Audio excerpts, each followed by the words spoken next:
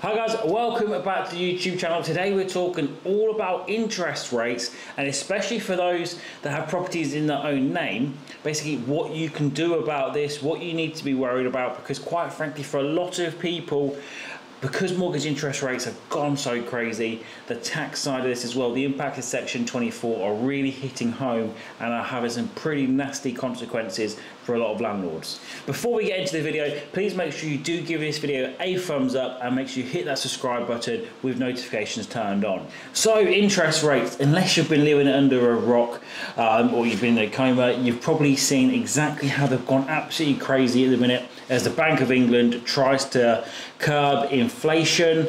At the minute it's 5%, down from 0.1% not so long ago, and there are rumours that it's, well, not rumours but kind of forecasts, the better word there, that it could go as high as 6, maybe even 7%, because looking at the reports, inflation is still not being curbed.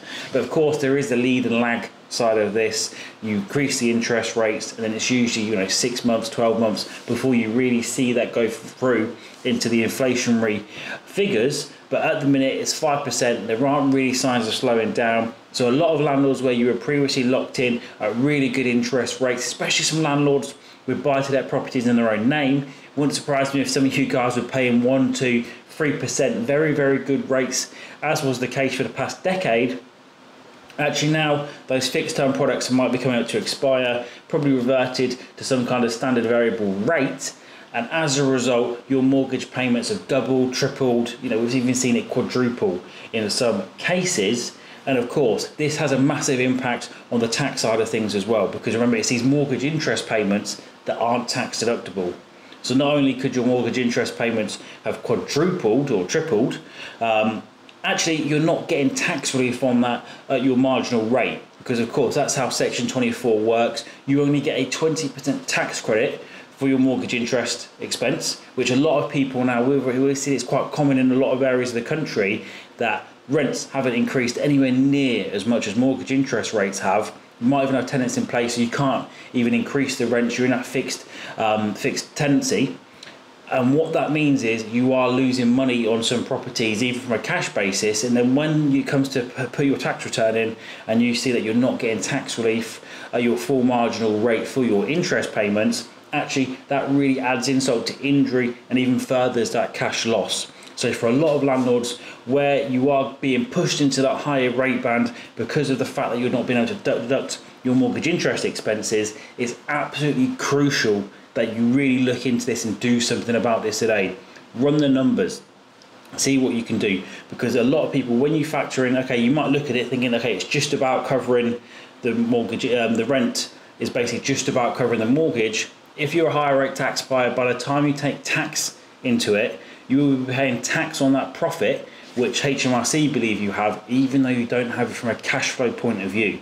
So you must look at the tax side of this to ensure that after paying your taxes, are you still making a profit? Because we're speaking to so many landlords on a daily basis who think that they're just about getting by the skin of their teeth, but actually we speak to them and show them, unfortunately, because of the way this Section 24 works, they're actually losing money by keeping these properties. Of course, we're working with them to see how they can help sell their properties. If that's an option, a lot of them at the minute might be looking at either moving to a limited company, of course, that's always an option, or even put them on Airbnb, short-term lets. Because remember, where you run that property as serviced accommodation, Airbnb, furnished holiday lets, you can deduct all of your mortgage interest in full as a tax deductible expense still. So it can be a mix of these which suits you and your businesses, of course, depending on where located in the country.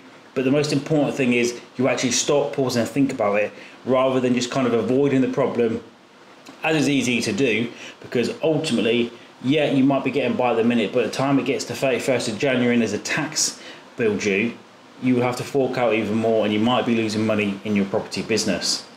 So how does it work moving your property into a limited company? Well, the first thing is, if you have just one property, there will be taxes to pay in the vast majority of cases. So what will happen is, when you transfer properties from your own name to your own limited company, because it's a connected transaction, HMRC unfortunately apply a market value principle to this. So what they mean is, basically, if that property is worth £200,000, but you were to say give it or transfer it over at cost, HMRC will actually veto that and tax you personally as if you'd sold it for the full 200, which is unfortunate because you haven't sold it for the full 200, and as a result, you don't have the cash to pay any capital gains.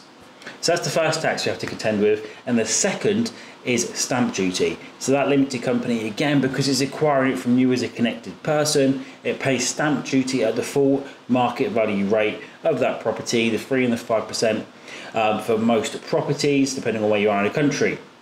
So they're the first two, but there are ways around them. I'm sure you've seen them previously on the YouTube channel, because the whole incorporation of the property portfolio is, it's nothing new. And this has been around for many years. We've done plenty of videos on it in the past, but it's just worth bringing these up because a lot of people weren't previously impacted or weren't significantly impacted, but now with the interest rates, things have changed massively. So a lot more landlords are being caught out by this. But if you've got a significant enough property portfolio for it to constitute a business, which basically means you spend at least 20 hours a week running the property portfolio, that can give rise to incorporation relief, which basically allows you to incorporate your property business without paying any tax at the minute. The capital gains gets deferred into the base cost of the shares in the new limited company. Don't worry about that, it sounds complicated. All you need to take away from that is tax-free capital gains. So that side of it's sorted.